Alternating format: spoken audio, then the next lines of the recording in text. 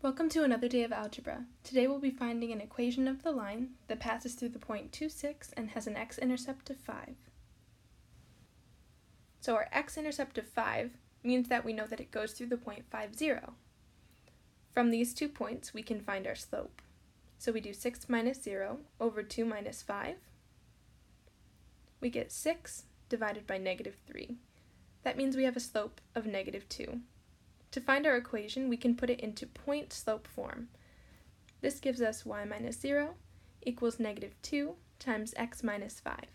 To get this in slope-intercept form, we have to distribute our negative 2 and get y by itself. But y is being subtracted by 0, so it already is by itself. We get y equals negative 2x plus 10 as our equation. To see what our graph would look like, we can plot the points we're given and our y-intercept of 10, the point we're given of 5, 0, and 2, 6. And there's our line.